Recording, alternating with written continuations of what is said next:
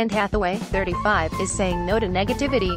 The Oscar-winning actress revealed in an Instagram video on April 5 that she's gearing up for a new film, which is causing her to alter her appearance.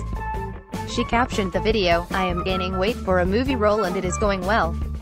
To all the people who are going to fat shame me in upcoming months, it's not me, it's you, and we are so here for it.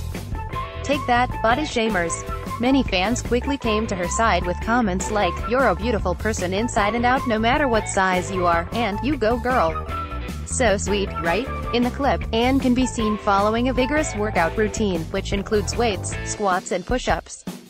And although we aren't sure the name of her new film, it's clear it will be one hell of a role.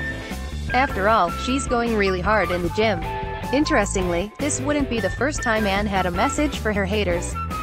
Just last month, she took to Instagram again to slam a few corny hater that dissed her after she won an Academy Award for Les Miserables.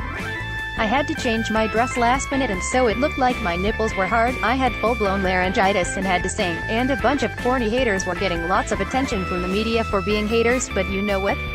It was still the best," she captioned her post. "This is why we love her. Nevertheless, we can't wait to Anne in her new role. She's an inspiration to everyone when it comes to never letting anyone rain on your parade." Check out her video.